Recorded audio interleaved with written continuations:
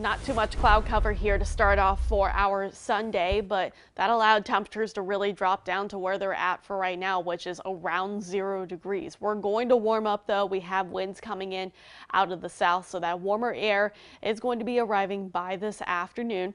Not too much of a wind right now, at least in Boardman. Our flag is trying to get going a little bit, but not too active right now at this moment. But a lot of areas now we're starting to push out of the negatives in a few spots, but still hanging on there in Mercer, Grove City, and Minerva at -1, but up to 7 now in East Liverpool and Wellsville. So we're eventually going to go into the afternoon somewhere into the mid-30s, but clouds are going to be increasing along as well ahead of our next system. But this evening, it looks like we're going to be staying mostly dry, cloudy skies though, and temperatures will be in the low 30s by that time frame.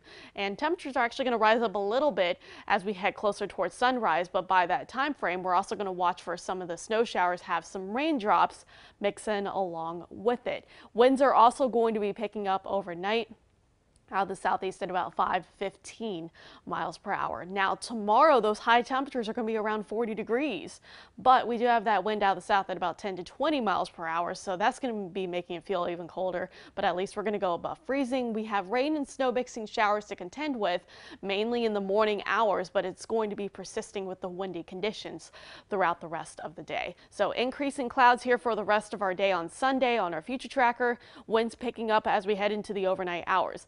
Now we're starting to see the snow come in. This is now overnight. Now we're starting to push on into the morning commute. It's likely going to be heavy snow at this time frame. And now we're going on into the later part of our Monday morning commute. Now we're starting to see some of the mixing of the raindrops starting to happen. And eventually a lot of the precipitation should be wrapped up heading on into the late afternoon hours. And then by tomorrow evening, a lot of it should be pretty much done.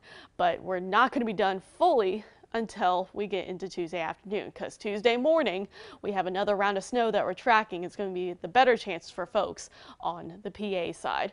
So looking at the snowfall map, this is just our one model, but it looks like for most of the valley we could be seeing up to 2 inches of snow. But keep in mind, with the rain, that's going to be hindering a lot of totals, and whoever sees more rain is going to have the lesser total. So we're going to keep it pretty vague for most of the area. If you get more rain, lower numbers. We do expect wet and slushy conditions because this is expected to be more of that rain snow true mixing, not exactly the sleet or freezing rain that comes along with it.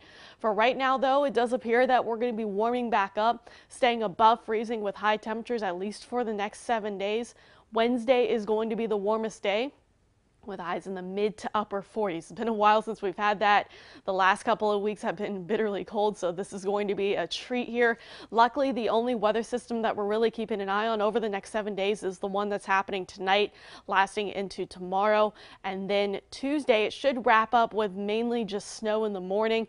However, Wednesday, one model's trying to throw in some chances of maybe some mixing showers, but that will be the warmest day. And then after that, that's the best time to clean your car off because it's going to be dry.